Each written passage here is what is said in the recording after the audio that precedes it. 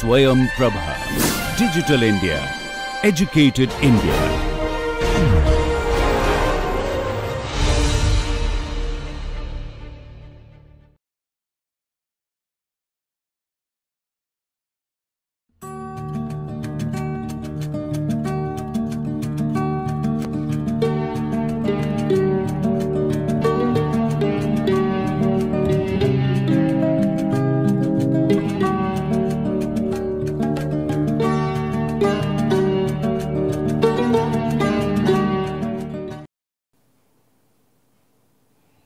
Welcome back to Aircraft Structures 1. This is Professor Anup Ghosh from Aerospace Engineering Department, IIT KANPUR.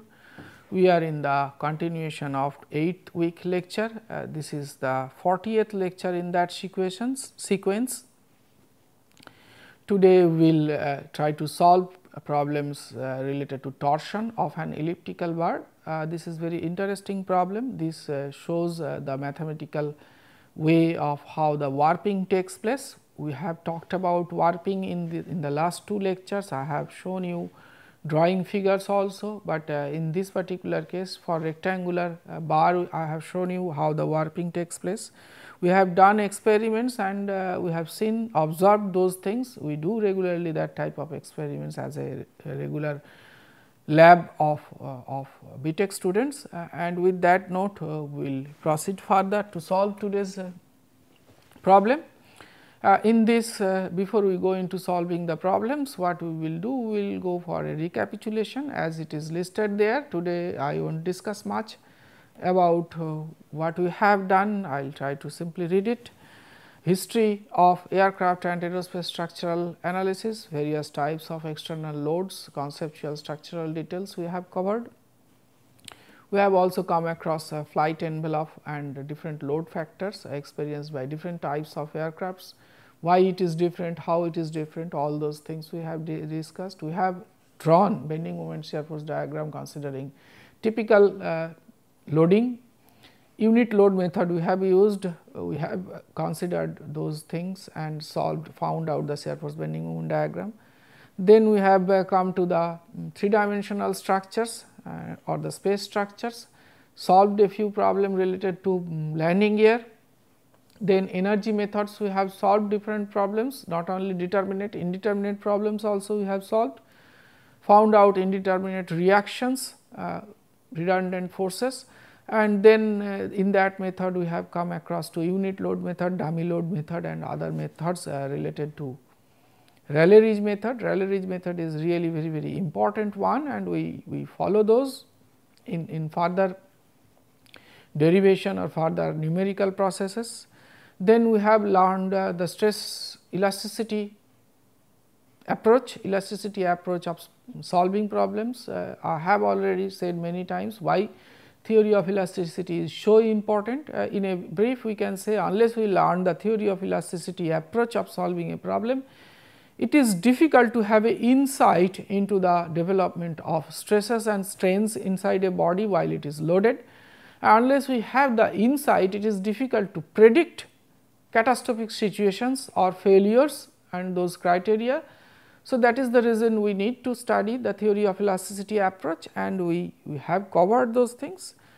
One very important problem we have solved in a week long session, that is the circular hole stress due to a circular hole on a plate while it is loaded uniaxially, even in biaxial nature. We have seen if the hole is elliptical, how it changes.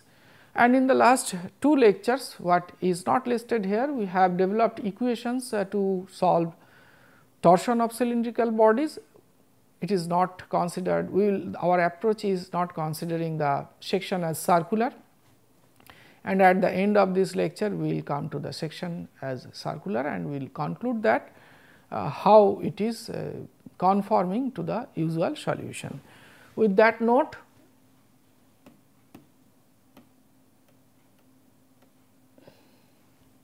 we proceed further, and torsion of an elliptical bar is the problem what we will be solving today.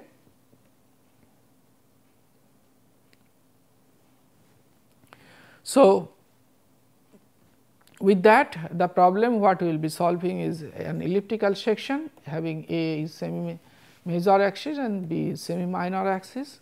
Let us consider a bar with an elliptical cross section under the action of free torsion. Again free torsion is there, as we have said, unless it is free torsion warping is difficult to observe, and that is the reason warping has been introduced and has been observed here. If A and B are the semi major and semi minor axis respectively of the ellipse, the equation of the elliptical boundary is given by x square by a square plus y square by b square minus 1 is equals to 0. It is quite well known.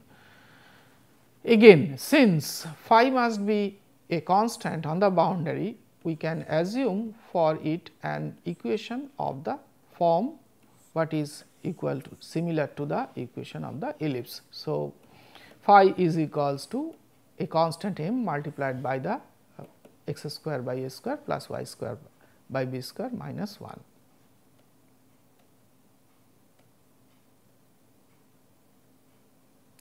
So, phi as we have defined in the last slide, from equilibrium equation if you substitute this, what do we have? Del 2 phi del y 2 plus del 2 phi del x 2 is equals to constant as we have seen, and that constant we get the value of m. It's simple rearrangement we have done, and if we substitute back to that, the phi takes the form as it is said a square plus b square by 2i a square plus b square multiplied by f, and the remaining portion is part of the ellipse equation.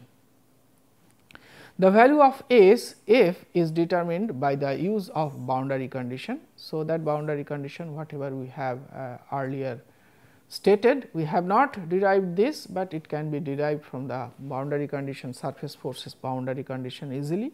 So, if we put the value of phi here and we carry out write the equations in a segmented manner, what do we have? We have x square by a square dx dy, y square by b square dx dy, and this is minus dx dy.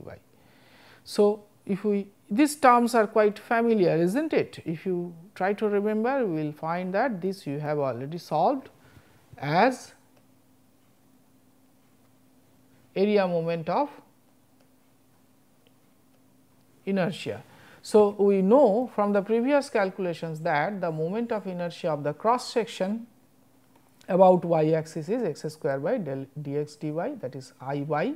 Similarly, this is y square dx dy is I x, integration definitely is there, and integration dx dy is equals to the area.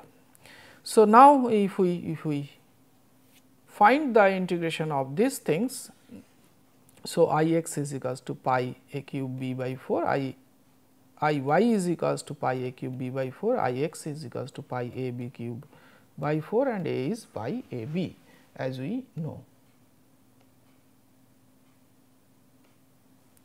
So, with that note we come to a simple solution for t, and we write that f may be written as minus twice t a square plus b square by pi a cube b cube.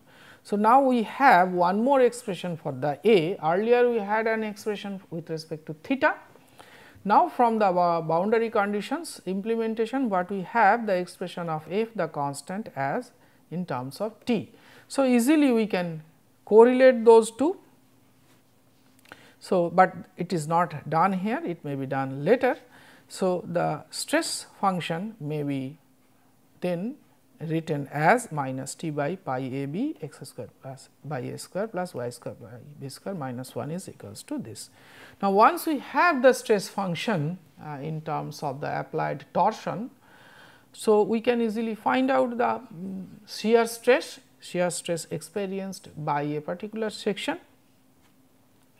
So, as I mentioned z along x, z along y, del phi del y, and we simply take derivative of this, you can easily do I think, and what do we get is minus t y by twice I x. Similarly, for the other direction, in the y direction in the z plane, the shear stress is T x by twice I y.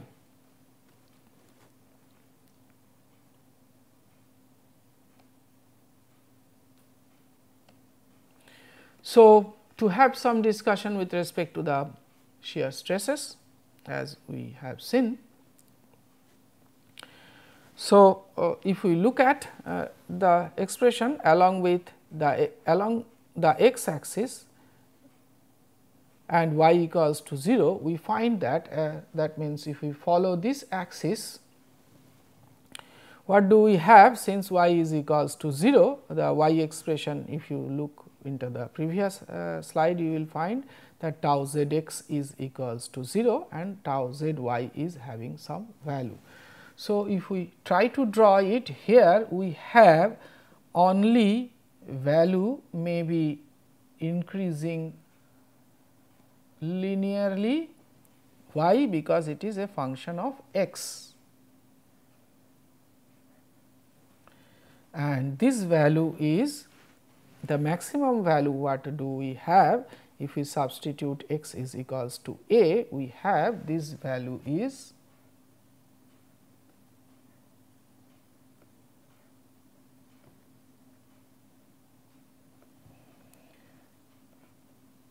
2 t by pi square b. And we do not have the other component, z x is missing. In this direction there is no shear stress is acting only in this direction, and the maximum value is plus minus this, because one may be this direction, the other may be in the other direction. That is the reason it is said plus minus this. Similarly, at x equals to a and at x equals to minus a, up to this is this one. So, similarly, along the y axis, the x is equals to 0. If we follow this line, x is equals to 0, what do we have? Again we have that this is equals to minus. So, if it is equals to minus, we can have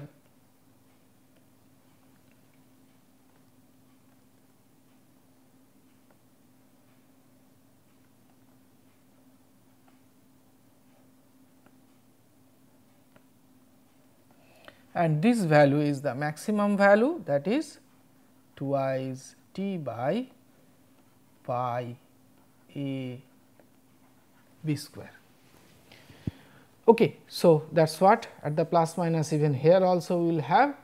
So, with that note, we observe that for an elliptical section at the boundaries the stresses are not same, it is different, and it is not that every point there are tau x z x as well as tau y z. In between any point, if you consider whatever may be the point, we have values tau z x as well as tau z y. I think I have written wrong.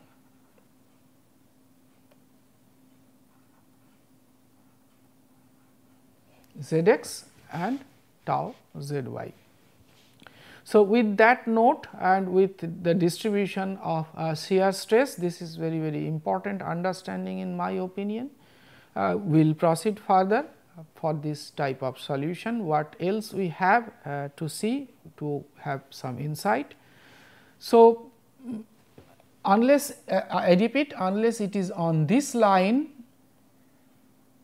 there are shear stress components both tau z x as well as tau z y, and with that note we proceed further to solve or observe other properties. Since A is greater than B as drawn, we find that the maximum value of shearing stress will occur at the ends of the minor axis of the ellipse. So, from the expressions easily you can say one is what is the expression? One is 2 t pi a square by b, the other is 2 t pi a b square. Since a is larger, this value is more, that is what is said. So, the amplitude here will be more, whereas amplitude here will be less. The drawing what I drawn last time probably showing the same amplitude, but it is not the same amplitude. What we have is that to notice that we find that the maximum value of shearing stress will occur at the ends of the minor axis of the ellipse. So, the maximum value will occur at this place or at this place, this point. The resultant value of tau at any point in the cross section is given by, it is as usual, it is very easy formula to observe, and we have the resultant value as given here as 2i's t by pi a b over square root of y square by b to the power 4 plus x square by a to the power 4, which indicates that the value of tau is constant and correspond to a family of ellipse. So, family of ellipse means where this the a by a b ratio is maintained and there is a relations which satisfies this equation. In those ellipse it is constant, all resultant shearing stress is constant. So, with that note we proceed further.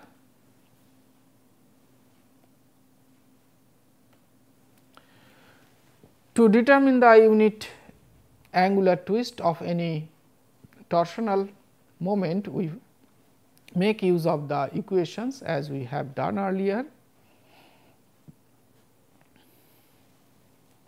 F equals to minus 2 g theta, and then if we put that, what we have, as I mentioned in the previous slide, that there we got expression with f with respect to t and put it to find out phi. Here we are putting the same value and getting the equations for theta. Theta is equals to t by g j effective, where from the j effective is coming. We were in, it is quite known that theta is equals to 2 by g j, j is the polar moment of inertia of the section. Now, but in this elliptical case, what we observe that j effective, or in this from this equation, the j effective is having some different value, that is pi a cube b cube by divided by a square plus b square. And whereas, if we find out the usual way of polar moment of inertia of that particular section of ellipse, as we have described earlier with semi major axis as A and semi minor axis as B, we get the expression something like this. This is written in a special way to cancel out a few terms. So, if you take a ratio of this and this, what do we have is equals to 4 a square b square divided by a square plus b square whole square. And let us try to observe what happens if we assume j is jp or is equals to j effective. To study that, if with respect to the variation of a and b, we have prepared a plot. It is available in almost all good books.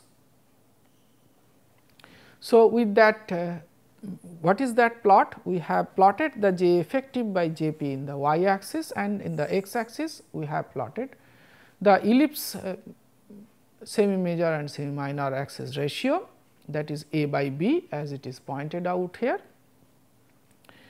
So, what do we see? If it is 1, that means it is a circular section. In that particular case, there is no change of this value, the ratio, that ratio is equals to 1. But as it becomes the ellipse, there is a considerable change of this value. At some point, while the a by b is equals to 5, or it is very slender or thin ellipse, if we talk about, in that particular case, it is the value is about 0.2. Here about say 4.25 or somewhere, it is about 0.2, and that is a considerable change in value of jp, and definitely there will be a considerable change in the tau as well as theta. But a simple observation, you can see that what is happening, the J effective is increasing, that is the reason we get the value in fraction. So, as it becomes more elliptic from the circular, the J effective value is increasing, and from there the theta value is decreasing. If we look at that manner, what is happening, if the torsion, applied torsion remains same, the angle of twist reduces, right. So, with that note we proceed further. Now, to find out the displacement. So, to find out displacement, the deformation u and v may be obtained by means of the equations already we have found out. Now, it is time to replace only the value of theta, T by G J effective is put there, here also it is put, it is integrated. Once we integrate it, again del w del x is brought back in relation to the standard way what we have seen the equations, and then what we get that w is equals to f 1 of y, because it is partial derivative of x, and similar way if we go for the w from this equation we have a function of x, since it is derivative with respect to y. So, now it is interesting to note that in both the cases it is expressing w, and to have a reasonable solution from mathematical point of view, w must be equal for both values of x and y. We can set that f 1 y and f 2 x are equals to 0. But w is a unique number, it is not having a different value at for different position of x y. So, for any value of x y, since this w both the functions are certain to lead to a same value, the values of f 1 and f 2, f 1 y and f 2 x are equals to 0, and we get that w which is along this axis. So, if I consider better to have some conforming relation, if this is x, if this is x, this is y, this is z. So, this is the x y plane and w is in this direction. Now, one more thing you should notice here, sometimes it is confusing. I have tried to draw it as clearly as I can, it is digital drawing becomes difficult. So, let me give you some try to explain the figure as far as I can. So, the initial state of the section is given by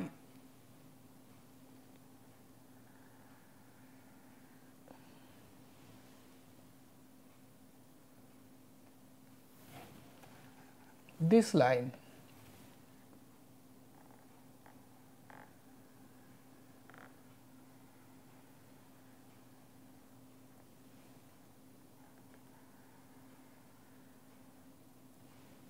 Am I right? Yes, I am.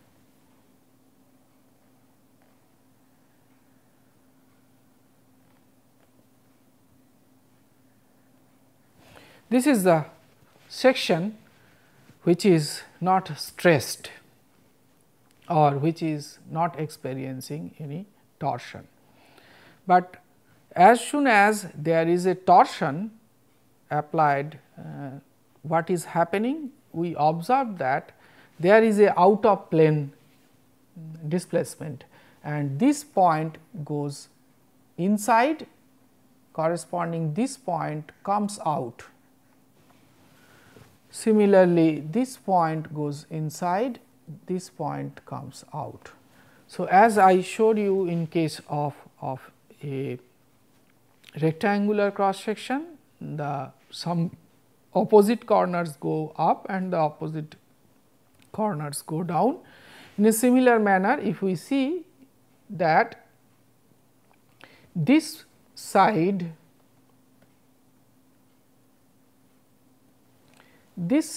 is going down, this side is also going down. Okay. It's going in this direction, it's going in this direction, whereas this side is coming out, this side is coming out. So, this is a nice phenomena, unless you do experiment, unless you observe the section, it is difficult to imagine, difficult to probably experience using this formula, but it happens, we have seen to happen, it is exciting phenomena.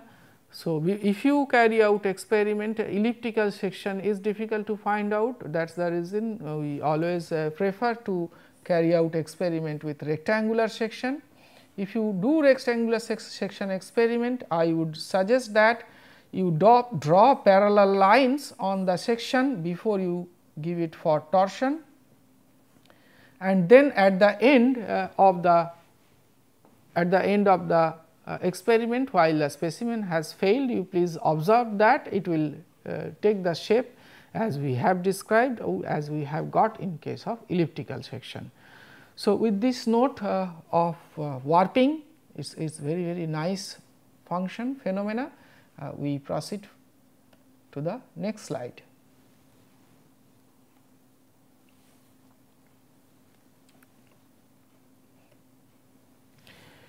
For the circular bar where A is equals to B is equals to R. So, we come back to the simplified solution considering A and B are equals and is equals to R, and we will try to observe that the derivation whatever we have done, that also holds for a circular section. That is what is done. A is equals to B is equals to R is put here, and the tau resultant shear stress, if we put those values, is equals to T r by j, and the theta is T by G j, and j effective is also equals to j, and it is equals to 1, and we have u is equals to minus of T by G j y z, and v is equals to T by G j x z, w is equals to 0. It can be shown that the circular cylinder, either hollow or solid, is the only shape in which the true geometric value of j may be used, and in which there is no warping of cross section. Furthermore, only in circular cylinder does the resultant shearing stress act perpendicular to the radius vector and is directly proportional to the distance from the center of the circle.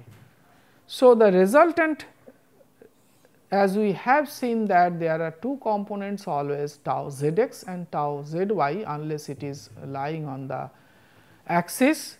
So, definitely it is the resultant is not going to be perpendicular to the radius. So, that is what is concluded in this portion, and we observe that particular phenomena.